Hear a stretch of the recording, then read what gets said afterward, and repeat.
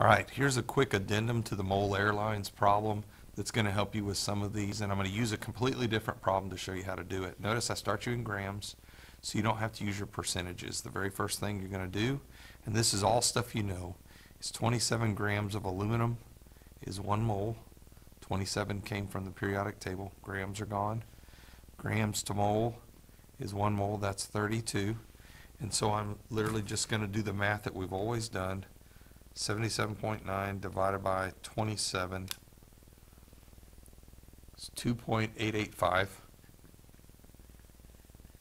moles, and 139 divided by 32 is 4.343 moles. So I divide by the smallest, 2.885, 2.885. So that's a 1, so there's your ratio right there. 4.343 divided by 2.885 is 1.5. Okay. Now you saw that in one of the other videos, so the answer is not AL1 and S to the 1.5. It can't be that. So to solve that, we know that 0.5 is a half. So quick discussion. If I have a fraction of a half, how do I get rid of a half? Well, if I multiply by 2, it's gone. If I had a third, I would multiply by 3 to make it gone. If I had 2/3, I would still multiply by 3 to make it gone.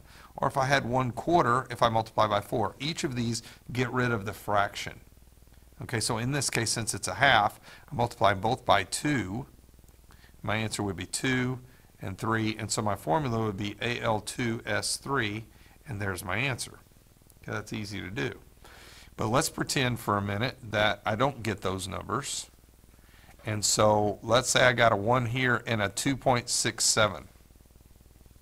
Okay, making up the math, 1 and 2.67, do I just round that up? No. It's going to be one of these fractions. So I'm going to give you a little bit of help. Make sure you write this down, and it'll make your life a little easier. If you end up, you've divided by the smallest. If you end up with a 0.5, you're going to multiply everything by 2. If you get a 0.3 or a 0.33, you're going to multiply everything by 3, because that's the decimal for a third. 0.67 or 0.6 is the same as 2/3, so you would multiply by 3. Or if you get 0.25, you would multiply by 4.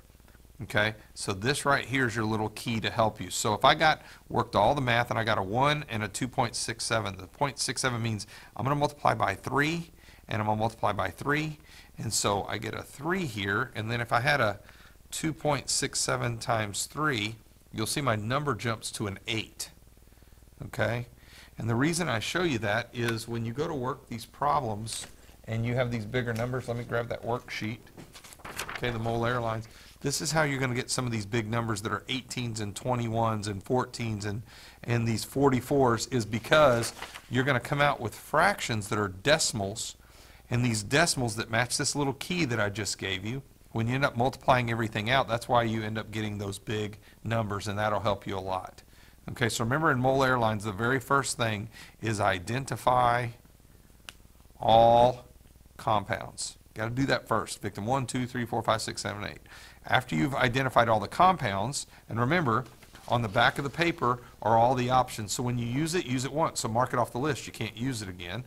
In the second one, you're going to identify the victims of the plane crash, and those are going to be from the list, the flight plan list. So you have to get all the compounds before you can figure it out. Now, helpful hint, reminder on this side, when you figure out what the compound is, it tells you where it was located. In this first one, that unknown compound was in their blood and in their luggage.